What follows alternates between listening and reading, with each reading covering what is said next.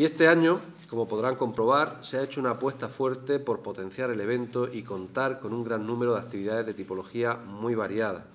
como son actividades de química, informática, medio ambiente, marketing, matemáticas, etc.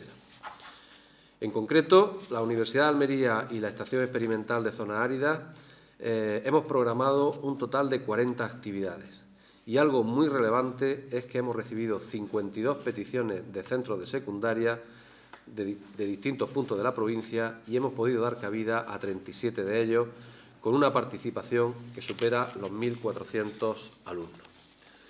Estas actividades se han programado para que tengan lugar a lo largo de la segunda semana de noviembre, la semana que viene,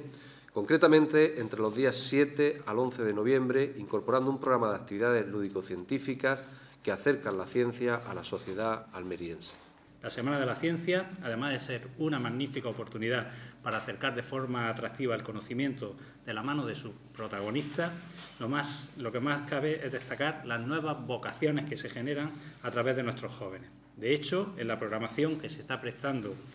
especial atención a realizar actividades para los alumnos de cuarto de ESO y bachillerato. Necesitamos seguir fomentando la I+D para modernizar y hacer más sostenible y competitivo nuestro modelo productivo y dar respuesta a los retos que presenta nuestra sociedad. Algunos participantes tendrán la oportunidad de compartir 5 sesiones del formato Café con Ciencia que patrocina la Fundación Descubre y donde investigadores de la ESA tratarán temas muy diversos